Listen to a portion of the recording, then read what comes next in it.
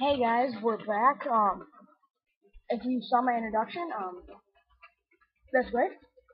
Right now I'm gonna do a unboxing of Rocka 3.0. I just got him in USA at a few Toys R Us, and he was just perfect. I had to get him. I also got Springer 3.0, so I'll be showing you him later. Now I have opened it, but I haven't built him yet. So open it. You open it. Of course, you'll find the instructions. You'll find a sticker.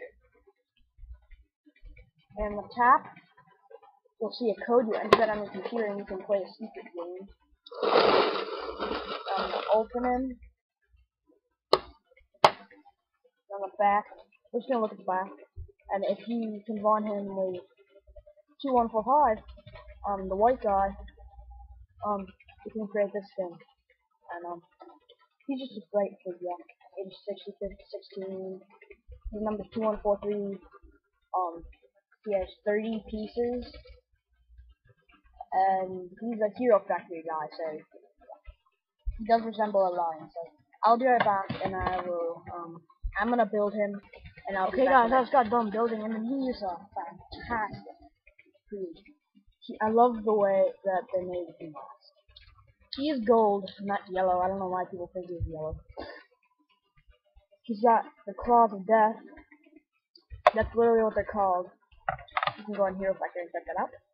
HeroFactory.com. He has his one-of-a-kind thing. He resembles a tiger. It says Rocka 3.0 on him. He does have a white head. It's very cool. He has a white health thing. And he's just all about it. He's not that hard to build. He only has 30 pieces, so he's pretty easy.